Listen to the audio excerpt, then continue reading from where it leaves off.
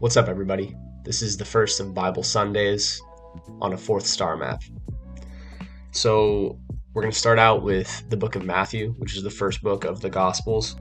We're going to skip to the virginal conception of Christ. I'm not really concerned with the genealogy right now. This is how Jesus Christ came to be born. His mother Mary was betrothed to Joseph, but before they came to live together, she was found to be with child through the Holy Spirit. Her husband Joseph, being a man of honor and wanting to spare her publicity, decided to divorce her informally. He had made up his mind to do this when the angel of the Lord appeared to him in a dream and said, "Joseph, son of David, do not be afraid to take Mary home as your wife, because she has conceived what is in her by the Holy Spirit. She will give birth to a son, and you must name him Jesus, because he is the one who is to save his people from their sins." Now all this took place to fulfill the words spoken by the Lord through the prophet. The virgin will conceive and give birth to a son, and they will call him Emmanuel, a name which means God is with us. When Joseph woke up, he did what the angel of the Lord had told him to do. He took his wife to his home, and though he had not had intercourse with her, she gave birth to a son, and he named him Jesus. Okay, so it's a heck of a way to start out the Gospels, which is that you have Mary and Joseph. They're about to get married, or they are married, and immediately she's with a child, and it's not from Joseph. This is a stressful situation. It's a crazy situation to start out a story with. People think that the Bible is just a book of rules, and that couldn't be further from the truth. And so essentially, an angel appears to Joseph in a dream and says, this is what we're going to do. Joseph, son of David, do not be afraid to take Mary home as your wife, because she has conceived what is in her by the Holy Spirit. She will give birth to a son, and you must name him Jesus. So it's interesting because this is not the first time that an angel has appeared to a man named Joseph, even in a dream. If we remember, Joseph and the coat of many colors, this story from the Old Testament, Joseph was a prophet who he had prophetic dreams, and he was able to help the Pharaoh of Egypt at the time save food, store food to avoid famine. And there's many other times when angels appear to people in dreams with the message of God as well. We'll get to that a little bit later. But the first question that I had when reading through this again was, it says, "Now all this took place to fulfill the words spoken by the Lord through the prophet. The virgin will conceive and give birth to a son, and they will call him Emmanuel." Which prophet is going to be giving this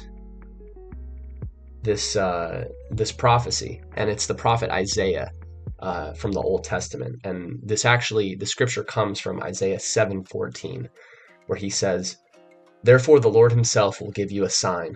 The virgin will conceive and give birth to a son, and will call him Emmanuel." And what you're seeing on the screen right now is Emmanuel in Hebrew, and it means God is with us. So where does this prophecy come from in Isaiah? This prophecy comes from Yahweh speaking to Ahaz. Who is Ahaz? Ahaz was a king, and apparently, according to Kings, Chronicles, and Isaiah, spiritually, Ahaz was a disaster to his whole nation. Now, why was that?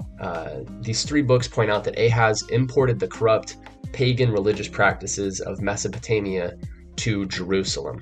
Now, this involved worship of the heavenly bodies, the stars and the planets, which we see a lot nowadays in these neo-pagan religious tendencies to study astrology and tarot cards and things like that. Not only that, it also involved child sacrifice, which is an interesting aside because child sacrifice historically was practiced in many pagan traditions and religions. And the Hebrew story of Abraham taking his son up to be sacrificed because God told him that's what he had to do, and then God finally saying, don't sacrifice your son. This was the first time written down in a religious tradition where God condemns the child sacrifice, essentially. All throughout history, unfortunately, we find this tradition. And in addition to that, also consulting with wizards and necromancers. So what you're looking at right now are 3 scriptures from Genesis, Colossians, and 2 Timothy. Now the serpent was more crafty than any other beast of the field that the Lord God had made. He said to the woman, "Did God actually say you shall not eat of any tree in the garden?" From Colossians 2:18. Let no one disqualify you, insisting on asceticism and worship of angels, going on in detail about visions, puffed up without reason by his sensuous mind. And 2 Timothy 4:4, they will turn away from listening to the truth and give their attention to legends. So this is essentially kind of what was happening in the time of Ahaz and the type of corruption that he was bringing to his nation at the time. His name is connected with the sun worship, which survived until the times of Josiah, nearly a century later, and that information is from 2 Kings 23:11. So in this photo, you see the sort of imagery we see from neo-pagan, New Age religious thinking, which is essentially, worship of the heavenly bodies, stars and planets, things like that. These are shamans or wizards, necromancers, people who believe in magic, people who mess around with spirits, things like that. This is a depiction of sun worship. Sun worship was another thing cross-culturally, cross-historical time periods, was extremely prevalent in history. All right, so we're going to leave this on the screen while we talk about this. So back to Ahaz, though. Of course, it says there were minor cultural benefits from the importations of these things, worship of the heavenly bodies, child sacrifice, consulting with wizards, enough to provide their advocates a certain plausibility for a beautiful altar of Damascus. And it talks about modernizing aesthetics. So essentially what it's saying is that although these things brought about the eventual destruction of the kingdom, at the time, aesthetically, they were praised for having cultural benefits. So we see things like that now as well, things that will eventually lead to destruction of society being praised as beneficial.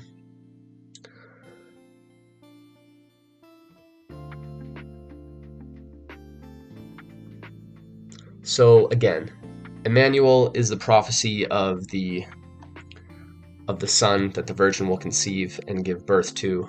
It means God is with us. So back to dreams and angels appearing in dreams.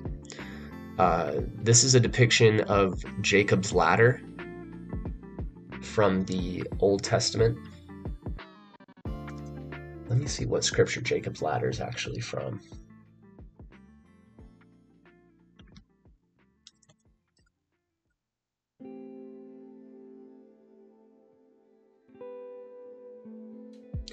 So if you go to Genesis 28:12, this has the story of Jacob's ladder.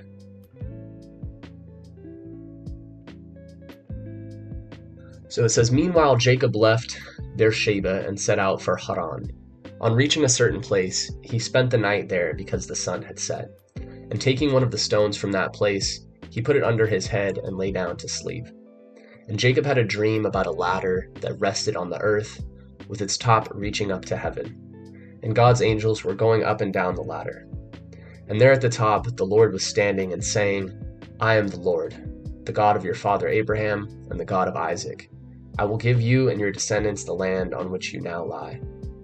Your descendants will be like the dust of the earth, and you will spread out to the west and east and north and south.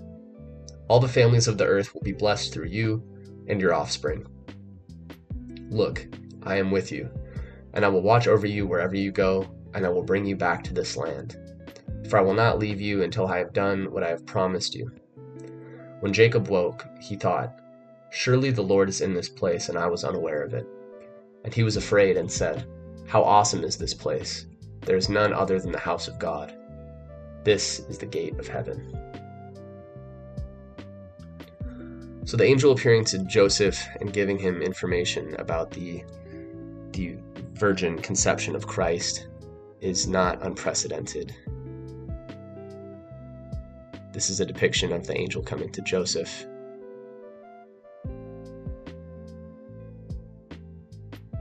And this is a depiction of the prophet Joseph dreaming. And he had these prophetic dreams that were very symbolic and mysterious, and he was able to interpret them. Like I said, he dreamt of these stalks of wheat or wheat bundles, and he interpreted it to mean that they needed to stockpile food because a famine was coming. And lo and behold, the message of God came through, and they were able to save the people at the time from famine. We'll probably get more into that story later as we do more of these Bible Sundays. Okay, and that brings us to the visit of the Magi. So, Jesus was born in Bethlehem during the reign of King Herod. And King Herod, let's just get into the text itself. The visit of the Magi, chapter 2 of the Gospel of Matthew. After Jesus had been born at Bethlehem in Judea during the reign of King Herod, some wise men came to Jerusalem from the east. Where is the infant king of the Jews? They asked. We saw his star as it rose, and have come to do him homage. When King Herod heard this, he was perturbed, and so was the whole of Jerusalem. He called together all the chief priests and the scribes of the people, and inquired of them where the Christ was to be born. At Bethlehem in Judea, they told him, for this is what the prophet wrote. And you, Bethlehem, in the land of Judah, you are by no means least among the leaders of Judah, for out of you will come a leader, who will shepherd my people, Israel. Then Herod summoned the wise men to see him privately. He asked them the exact date on which the star had appeared, and sent them on to Bethlehem. Go and find out all about the child, he said, and when you have found him, let me know, so that I may too go and do him homage. Having listened to what the king had to say, they set out, and there in front of them was the star they had seen rising. It went forward and halted over the place where the child was. The sight of the star filled them with delight. And going into the house, they saw the child with his mother Mary, and falling to their knees, they did him homage. Then, opening their treasures, they offered him gifts of gold and frankincense and myrrh. But they were warned in a dream not to go back to Herod, and return to their own country by a different way. Okay, so the opening of the book, or the Gospel of Matthew, is so interesting because in the first two primary chapters and parts, there's two mentions of prophetic scripture being fulfilled. The one from Isaiah about the virgin conception, and then the second, which is that out of Bethlehem will come a leader who will shepherd Israel. And then also there's two dream sequences where an angel comes to these main characters, first to Joseph, and then second to these kings that come from different lands to pay homage to the Messiah. And in the second dream, the angels come to warn the Magi not to go back through Herod's land because of what Herod has planned for the Messiah. So they offered him the wealth of Arabia, which is gold, frankincense, and myrrh. And so moving on to the flight into Egypt and the massacre of the innocents. This is another depiction of the magi visiting the Messiah.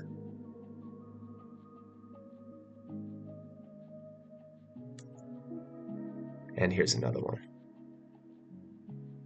As you can see, the three gifts: gold, frankincense, and myrrh, the three magi, the baby Jesus, Mary, and Joseph.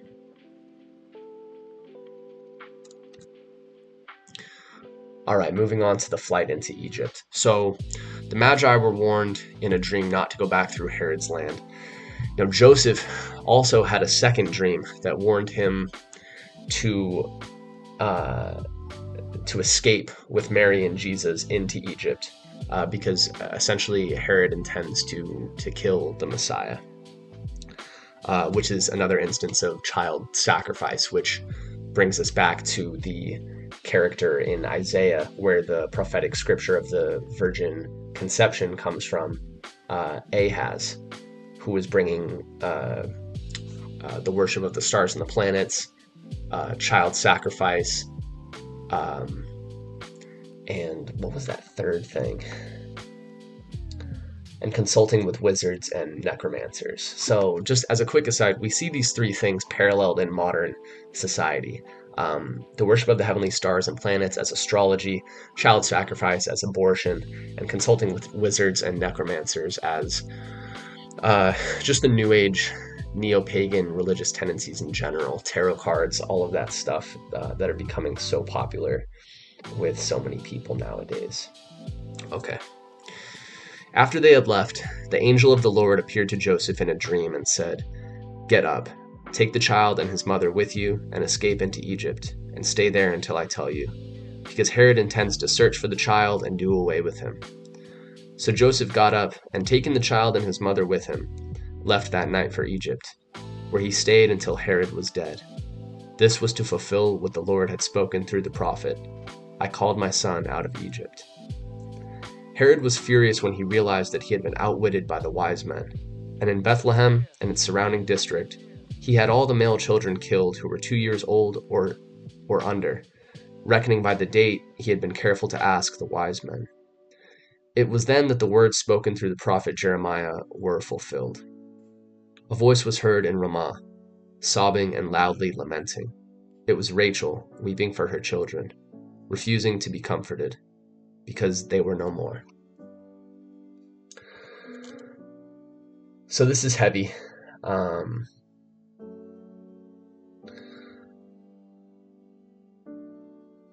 So yeah, essentially, this part also has two additional prophetic scriptures that are being fulfilled in "I called my son out of Egypt," and then the lament of Rachel weeping for her children.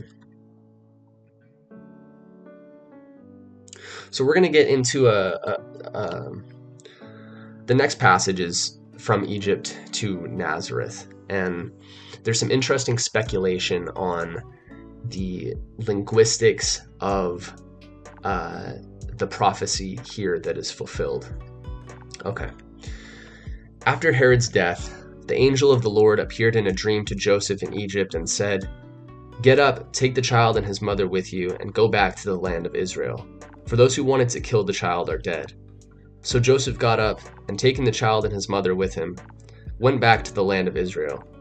But when he learned that Archelaus had succeeded his father Herod as ruler of Judea, he was afraid to go there, and being warned in a dream, he left for the region of Galilee. There he settled in a town called Nazareth. In this way, the words spoken through the prophets were to be fulfilled. He will be called a Nazarene. So this is the third prophetic dream, or at least dream that Joseph receives from an angel with direction from God. And these are just in the first 2 chapters. So third dream that Joseph receives, and then there's 4 prophetic scriptures from the Old Testament that are fulfilled. So the Gospel of Matthew starts out extremely strong in laying the foundation of the fact that the Messiah coming, this baby Jesus or Yeshua or Isa, is truly the Messiah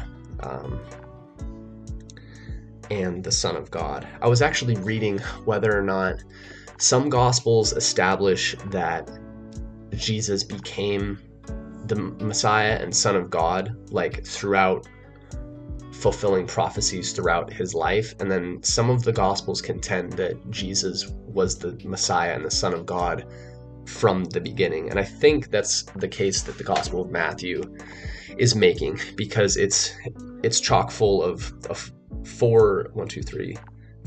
five prophetic scriptures that are being fulfilled. So the Gospel of Matthew is making the case that Jesus is the Son of God from conception even.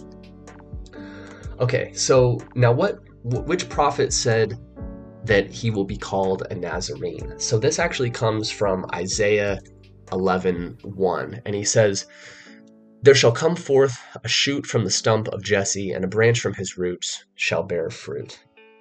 Now here in the Bible, do we have a prophet or prophets saying that the Messiah would be born in Nazareth and that he would be called a Nazarene? So I found some of this information on the internet. The name for the town of Nazareth may have come from the Semitic root nazar, which means to keep watch or to protect. There are some who claim that this may have been the home of a particular Jewish sect called the Nazarites, who took on a vow to live a life of separation, as nazar also means to consecrate and make separate. They would not cut their hair or drink wine.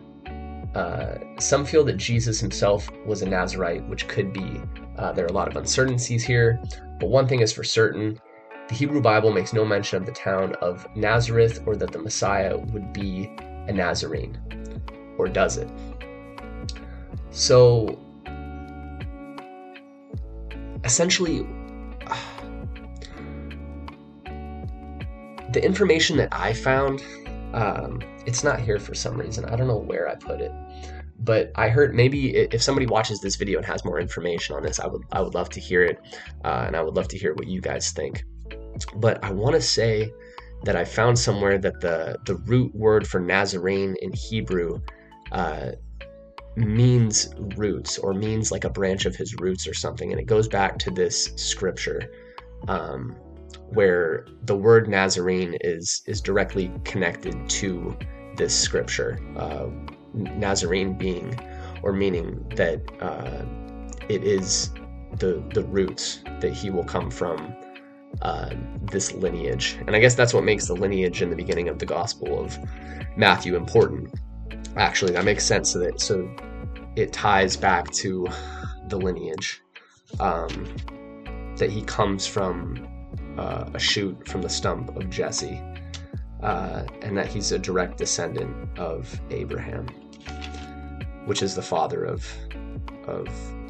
Judaism and the three Abrahamic religions, Judaism, Christianity, and Islam all together. Okay, and then also, so which prophet said, well, it was Jeremiah, and he talked about Rachel weeping and lamenting for her children. Let's go into that really quick. So Jeremiah 31:15 says, "A voice is heard in Ramah, lamenting and weeping bitterly. It is Rachel weeping for her children, refusing to be comforted for her children, because they are no more. Yahweh says this: stop your weeping, dry your eyes. Your hardships will be redressed. They shall come back from the enemy country. There is hope for your descendants. Your sons will come home to their own lands." And then Micah 5:1 says this: "And you, Bethlehem, in the land of Judah, you are by no means among the leaders of Judah. From out of you will come a leader who will shepherd my people Israel." So this goes back to the visit of the Magi. So which prophet wrote that the Messiah would come from Bethlehem? And this is Micah. "From out of you will come a leader who will shepherd my people Israel." His origin goes back to the distant past, to the days of old. Abraham being a Nazarene, coming from the shoot of the stump of Jesse, and a branch from his roots.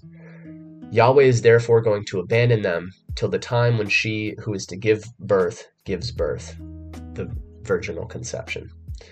Then the remnant of his brothers will come back to the sons of Israel. He will stand and feed his flock with the power of Yahweh, with the majesty of the name of his God. They will live secure. For from then on, he will extend his power to the ends of the land. He himself will be peace. He will deliver us from Assyria, should it invade our country, should it set foot inside our frontiers. And so it says he himself will be peace. And there's a ton of Bible scriptures that link Jesus with peace. So there's one that says, I want to get the actual scripture, so let me do that really quick. There's one where he says, blessed are the peacemakers.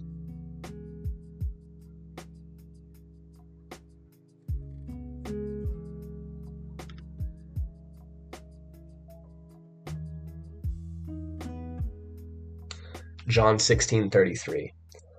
I have told you these things so that in me you may have peace. In this world you will have trouble, but take heart, I have overcome the world. John 14:27. Peace I leave you, my peace I give you. Do not give to you as the world gives. Do not let your hearts be troubled, and do not be afraid. Matthew 5:9, and we'll end on this. Blessed are the peacemakers, for they will be called children of God. All right, so this concludes the first installment of Bible Sundays, going over the connection between the Gospel of Matthew and not only the book of Isaiah, but also the other prophetic books, Jeremiah, Micah, and others. We will continue with the Gospel of Matthew when I see you next time. So hopefully you guys enjoyed it. If you guys have any suggestions, leave it down in the comments, and be sure to subscribe. We have a podcast, a Fourth Star Map on Spotify. We do all sorts of content. We do literary analysis, media analysis, short discussion starters. I like to talk about tech, news, all sorts of stuff, psychology. Subscribe on here, Fourth Star Map, and listen to the podcast on Spotify. And we'll see you guys next time.